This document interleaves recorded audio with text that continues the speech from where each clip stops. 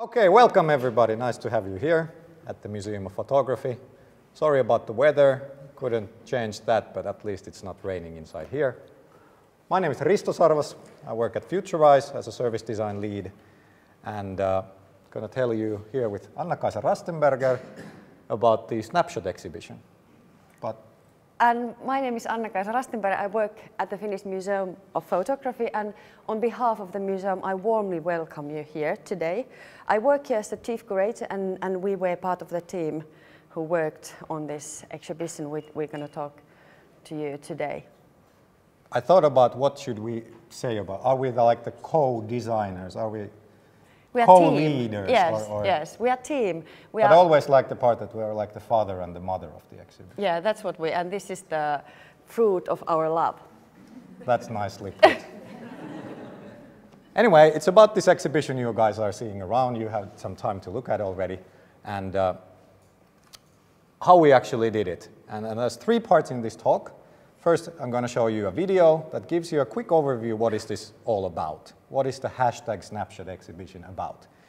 And then the main part, the middle part, we're going to go through how we actually did this. We're going to put on our thick service design eyeglasses and look at it from a service design perspective. How did we build this?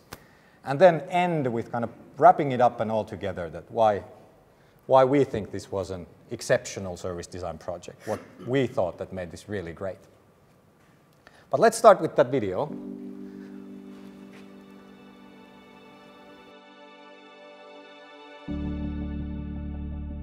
Että koska museot nykyaikana haluaa olla yhteiskunnallisia toimijoita, niin meidän täytyy hakea uusia yhteistyökumppaneita, uusia tapoja tehdä sisältöjä, ja meidän täytyy katsoa ulos museosta ja katsoa tosi tarkkaan sitä, mitä yhteiskunnassa tapahtuu. Niin, että oli hauska huomata, että mehän tässä tehtiin se, mitä isolta firmoilta ja suomalaisessa yhteiskunnassa ehkä niin kuin laajemminkin oletetaan, että me tehdään. Eli uudenlaista yhteistyötä, business, taide, tiede, teknologia, kaikki yhdessä. Eli Snapshot-näyttelyssä on kyse siitä, että tuodaan tänne museoon esille se valokuvakulttuuri, mihin käytännössä kaikki nykyään osallistuu. Kaikki ottaa kuvia koko ajan itsestään, ruuastaan, kengistään. Miksi ihmiset käyttää kameroita, mihin ne käyttää niitä kuvia, minkälaisiin tilanteisiin ne kuvat saattaa päätyä. Ja niin, ja kyllä se näyttelytekijä palkitsee ihan mielettömästi, että opastuksen jälkeen 6-luokkalainen poika tulee kiittämään hyvästä opastuksesta ja näyttelystä. Se, mikä mun mielestä tässä on hienoa, on, että Futurice on ottanut askeleen taaksepäin, pohtii sitä, mitä tietotekniikka oikeastaan tekeekään yhteiskunnassa, miten se vaikuttaa meidän keskinäisiin suhteisiin.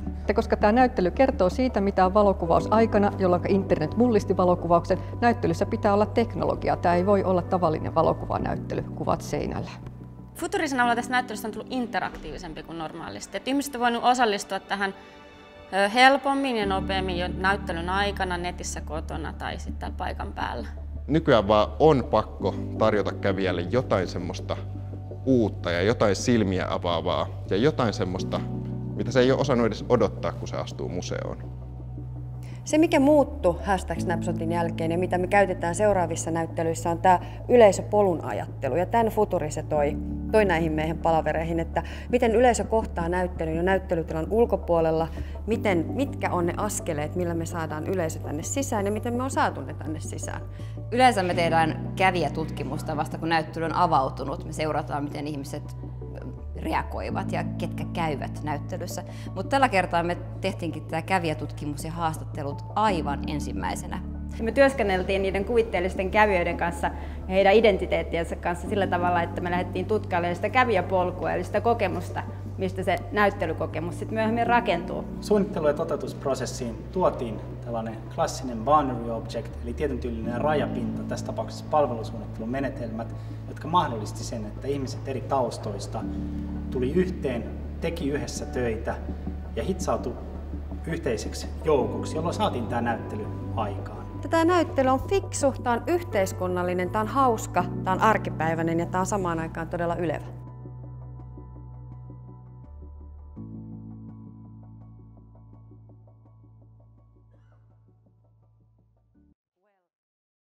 When we started working on the contemporary Snapshot photography culture, we knew that it's not going to be like traditional exhibition. We are not going to have photographs on the wall as usually at the photography exhibitions.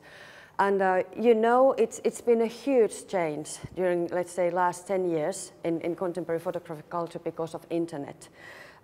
People are shooting more than ever. We have more images than ever. We have more photographs than ever.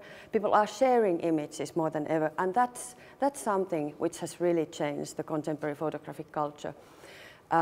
It's as important as shooting images today is to share them. And we have numbers and numbers of photo sharing sites in internet, and even more important, we have every one of us, we are having a mobile phone in our pocket. We are carrying camera with us, which enables us to share online all the time our images.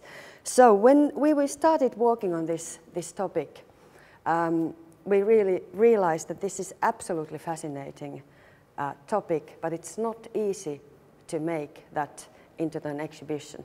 And that was the point when we turned to Futurice and Risto. So, first of all, I think you might be wondering why should, what is a service development company? Why should we do a photography exhibition? Well, one of the key reasons is that in our company there's a lot of people, and our company in itself wants to do something public good, wants to have a social impact. And once the museum contacted us that do we want to be a partner in building this exhibition, we saw it was a great opportunity for us to do something directly for the public good, to do directly something to tell our point of view of technology to the people at large. But on the other hand, we also saw that this is a really, really interesting design challenge. Typically in a service design project, there's a relatively clear scope of we need to do a new service for this big organization and so forth. But now there's this whole cultural transformation that needs to be turned into an exhibition, put into something people can actually walk into. And that was a really great challenge that we just couldn't pass by. And again, kind of few points where we saw that also that this is very different from our typical project. First of all, I mean, there's no clear technical platform. It's not like, we're going to do an iPhone app and service for it. The only technical platform that was fixed is this big space over here. Second of all, there was no client organization as such. Of course, there's the museum, but they weren't our client, they were more our partner. We're doing together with them. And what meant also that the big organization didn't, the museum doesn't have business drivers as such, like a big commercial organization. And in a service design project, of course, you can take those business drivers in the beginning and try to understand how you turn this into the business that the organization is taking forward. Well, none of that really existed as such. And of course, there were no existing solutions we could take. We couldn't go and see that, okay, let's see how they have done this in Sweden with this insurance company and let's bring it to Finland. Because nobody had really done this kind of exhibitions as such. And also there was no ready brand. There was no brand image. There was no, for the visual, for the look and feel and all that stuff, we had the great opportunity to build it from scratch, more or less. And that's the whole point why we saw this as a really great service design challenge. Really take the methods, our own skills, but also the typical service design methods. Let's put them into this very strange project and see how do they bend and twist with when some of these things just don't exist, that very typically do exist in a project. So how did we start doing this? Here's a rough overview of the process. It's kind of a very typical phases here. I'm gonna, in the following slides, gonna go through a few of them in more detail. We started actually a year ago doing this with interviews and turned them into the ideation and actual concept part where we thought that what should this exhibition be about. And there I'm gonna tell more about the design drivers, the design strategy that emerged from the ideation process. And then in spring, last spring, really, once we had a good idea what this exhibition is going to be all about, there was a certain division of labor. And during springtime, I think there was already 30 people working on this project. And then gradually, summer came, all of us, I'm going to talk about prototyping here from our Futurice perspective. And then gradually, after the summer vacations, we started actually building it. And by building it, I really mean building it. We had carpenters and painters here You can see we actually built it into this space. And the launch, of course, was the opening, the 20th of August. One of the things that we realized in the beginning, as service designers coming into this project, is that this is, of course, a really big thing. This is like a cultural transformation that really touches all of us. You know, everybody in our society has a certain relationship to photography, and it has probably changed. So it's a huge thing. So we couldn't start with a typical design research. Like, let's take 2 weeks into design research and interview 10 people about it, and then we understand the whole photography scene. So that was not really possible for us. And second of all, Futurice, we didn't really have any experience building a cultural exhibition. We haven't done public exhibitions before. So from service design perspective, it became quite obvious that we need to fix this somehow. And of course, we were very lucky that we had really good contacts to academia, to university researchers who had studied photography, especially snapshot photography for years, 10 years. So we had to bring them in. And then, of course, our partner here, the Museum of Photography, they are experts in building exhibitions. They understand who are the visitors, how do you bring visitors in, and what do the visitors really are looking for. So what we had to do was to open up the service design and bring these people into the core, into the very beginning, because we couldn't just rely on their expertise by interviewing them, but we had to kind of turn them into designers, equal designers, just like us in the process. And that's why the first point is here that we had to build this, what I call a very tight alliance between us. And of course, the great thing was that all three kind of parties here, we had this certain desire to make public good. We wanted to make a social impact, to open up this very technology-based transformation to people, so people would understand what is actually going on in their photography. And the first step we did was this. Yeah, and from museum perspective, the most important thing is the audience. Who are the visitors? We are not building exhibitions for ourselves. We are not building them for other experts. We are building them for audience. And of course, who are the visitors? Who is the audience? And in that case, when we were talking about something, a topic which has something to do with every one of us, we thought that it's really large audience we are targeting now. We started with interviews. As you saw at this short video clip, usually we do the interviews when we are having the exhibition on, but this time we started to an interview. We picked up 9 different people, who had a different relationship to photography, and we interviewed them. And according to those interviews, we built up identities, different people with different identities in relation to photography. And then after making these profiles, we started targeting the visitors. Who are the target audience? What we could offer for certain people with a certain interest with photography. And that the whole process was very important for us when we were working. At that time, we were working like 10 or 15 people with this exhibition. It was kind of it really glued us together. We were really excited meeting these visitors. We were excited listening people's opinion about photography, and they really opened our eyes. We thought that we knew what is contemporary photography, what people are doing with photos in internet before these interviews, but we did not. After the interviews, we were stuck together and we were much wiser. Yes, I remember I had the opportunity to interview 2 13-year-old girls. And I just remember them telling me everything they do every day, and I'm just writing notes and being just amazed in the roller coaster ride of listening. At that time, they had something like 9 different social media photography apps they used every day on their phone. Have you noticed how many times we've been tagged in the Instagram feeds, #Snapshot, #Snapshot. Yeah. They've been visiting here many times. Yeah. So after the interview process, as Anna-Kaisa here said, we had a common ground. We could really, some of us had thought about this exhibition for 5 years. Some of us had just come in. So we had to all bring the ideas together. And now we had some kind of idea of who would the audience be. So that was a good starting point for the ideation. So one morning here you can actually see the results of our ideation. We had a typical brainstorming about ideas, and we had something like over 100 ideas there, and then we started gradually turning them into concepts and thinking about the value proposition related to them and so forth.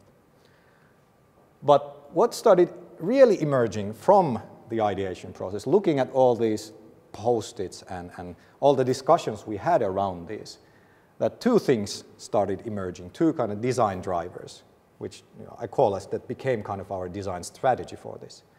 Well, first of all, we wanted to really embrace the richness.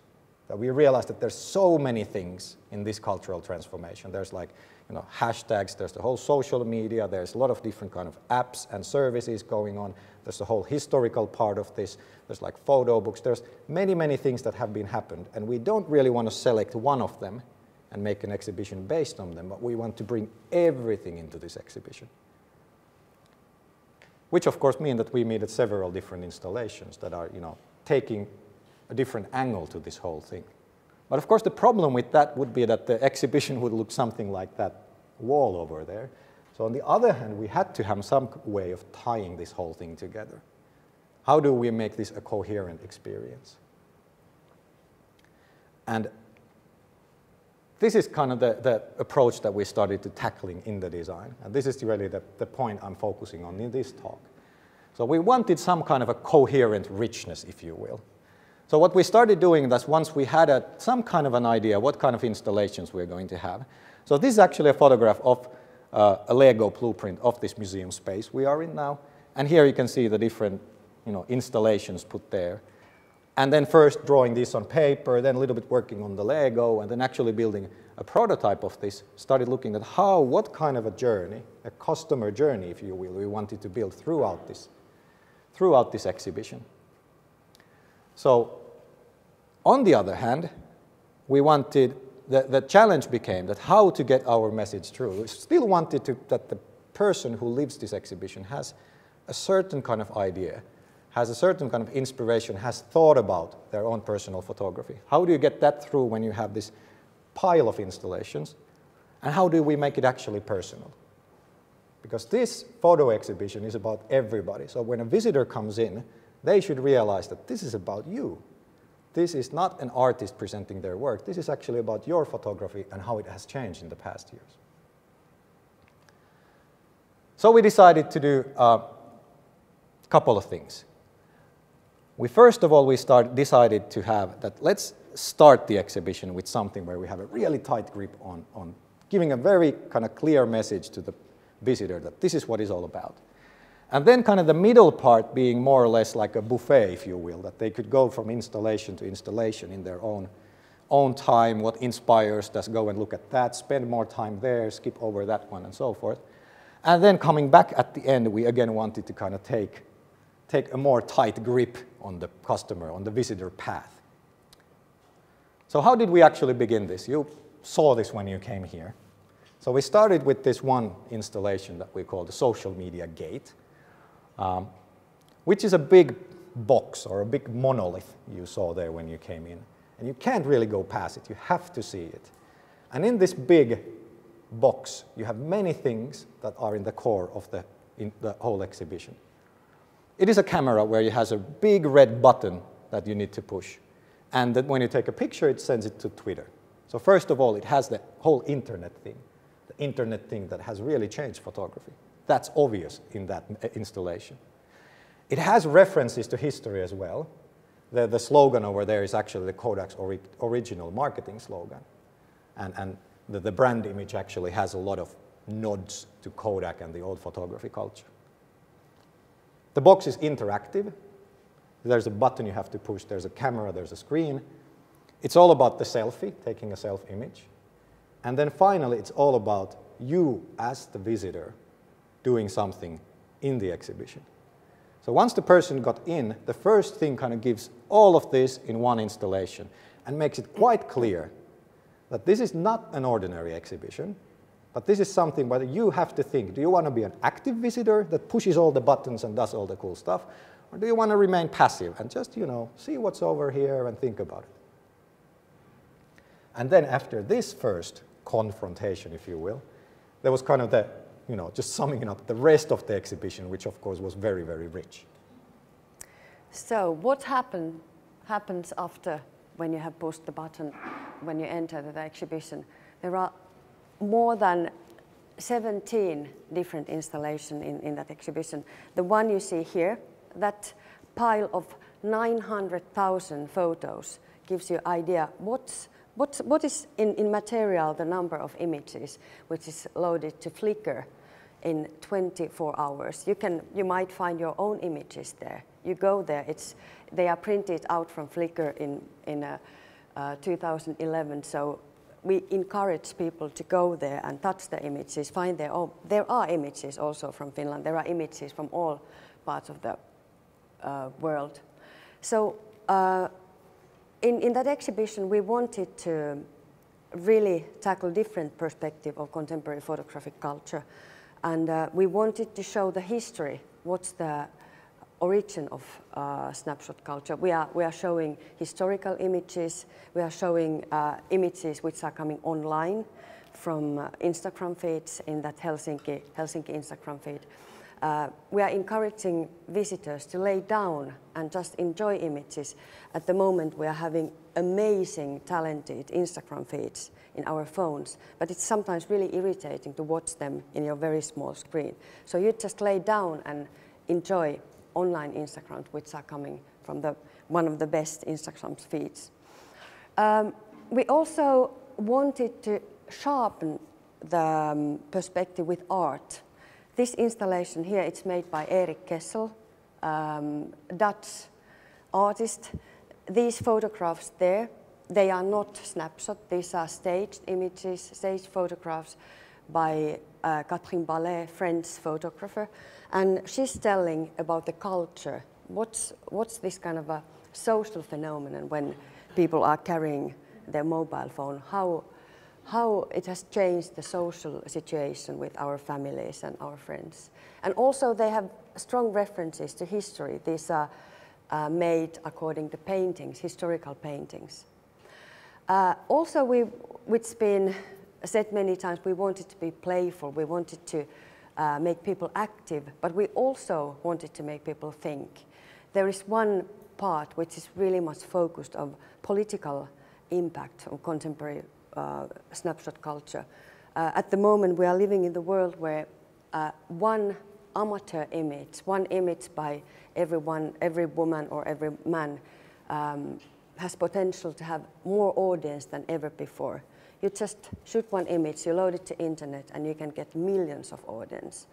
And that's a tool which is very strong and which hasn't been possible before.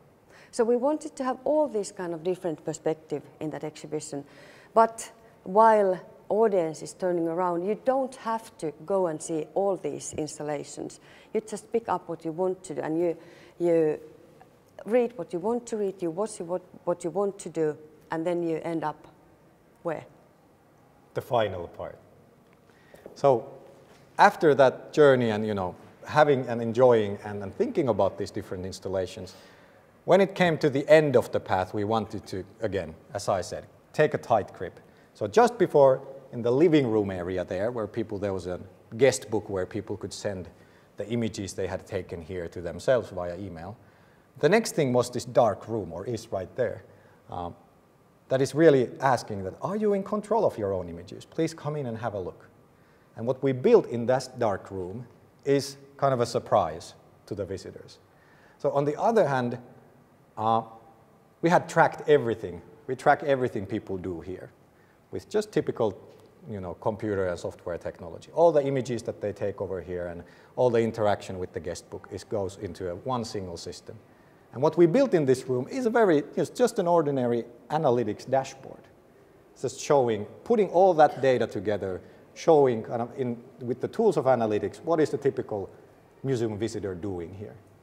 But then kind of a sugar coating to that to make it a really even uncomfortable surprise. The last screen over there takes the person's name from the guest book and does a Google image search based on them and shows that, okay, these are other images that we found about you. And it does very simple calculations saying that this is when you arrived to the exhibition, this is where you were there, and then after 10 minutes you were there, and then after 15 minutes you were there. And the point being that, of course, what we wanted to do is to show the other side of the images, the whole privacy invasion part. But we didn't want to just preach about it. We wanted people to really experience it and then make them think that, okay, are we okay with this? Is this, all this fun, all these amazing images? The thing is that our concept of privacy is changing. And it's so much stronger to make people feel it than just think about it. But nevertheless, we didn't want to end with this uncomfortable privacy invention. So that we wanted to celebrate images, not make people scared. Exactly. We didn't want that. So in the end, we literally built this room for thought. So the final part of the exhibition, we wanted people, before they leave the space, is to actually think about their photography. No technology. No very simple technology, just piece of paper and pen, and think about why do you photograph? After looking at all these installations and having the experience, think for a second, why do you photograph and how has it changed? And of course it fits perfectly because this exhibition is about the visitors themselves, so let's have them also be part of the exhibition. And you can, when you leave, you can look, there's probably like a couple of thousand There are ideas. so many, they are falling down, we need to even take them out because there are so many comments now. So it's really like a huge resource for us. Mm-hmm. Maybe we're going to do a next exhibition about that. Just about that. So it's about you. Then a few words about prototyping before wrapping it up. Because I think with prototyping, again, from service design perspective, we try to push prototyping kind of to its own uncomfortable zone. And one of the things we did with prototyping was the feeling. So building that analytics dark room, we wanted to kind of get some ideas, how do people react when their private images pop up in places that they didn't expect. So we did this just very simple trial. We are friends with most of the museum staff here in Facebook, so we took their private images. We used some common sense to figure out who are their friends and relatives, took some of their images, and then just posted them on the wall over here. And then one by one we asked them, could you want to come here? And then just show, look at these images. And then talking about, how did you feel? What are your thoughts about this? So getting kind of an idea. I thought you're married. How many children do you have? Exactly. Who is this man? Yeah. So getting an idea, how do people actually react into this? And it was really interesting and important in building, how do we build that kind of the feeling into that dark room over there. But we also took prototyping, pushed into the visitor journey, the visitor path I've been talking about. So one of the prototypes we did, in one office room in our Futurice offices, we built what we call a mini exhibition. So we built the very prototypes of all the interactive parts, because they have to work together in the cloud to create the analytical room. So we built these little installations there. We had some prototypes of the actual other installations. We could go to the internet and print these Catherine Ballet images. So kind of simulate a person going through this and enjoying all this stuff. And then in the end, having their privacy invaded. And then again, thinking, how does it work technically? How do we integrate all this together? But also very important in communicating to the museum and our other partners that what are we actually building and how it will fit together with everything we're doing here. So at this stage, before summer, there was, as I said, like 30 people working on this. Then in July were summer vacations. And I say it all came together like magic because it's credit to all of us, especially to the museum people, that everything really fitted together. There was no bureaucracy here. I don't think we had any documentation or any reporting in the project. And you have to remember, in August there was like 50 people working on this. A lot of volunteers helping with that pile actually over there. But I think the important was the common ground we built in the beginning, but also the kind of the mental thing that everybody really wanted to do this. Everybody wanted to do this, a desire to do an exhibition that anybody can walk into. So what was it all about? What is #Snapshot, Anka? It's an amazing exhibition. It's amazing photography exhibition. It's as I said, it's clever, it's funny, it's sublime. It's what was very important to me as working with photography and working at the museum was that we started with a very fascinating and complicated topic. And we knew that we need to do simplification. We knew that we need to really wrap things in a simple packages. But I think that we did not compromise in content. And that's really important to me as working on humanistic fields and humanistic art history, that we ended up to exhibition which is content-wise, I'm very proud of, as well as in a practice. Yeah, I start crying almost, because it's so important thing that you are compromising all the time when you are doing exhibition. But when we started working, we knew that it is very special and it's very complicated topic, because it has something to do with all of you, with all of us. But I think that we managed greatly. Definitely. And then the question, of course, is that has it been a success? And I think it has been a great success. At least look at it some kind of a meters. At this stage, we have something over 13,000 people visiting us.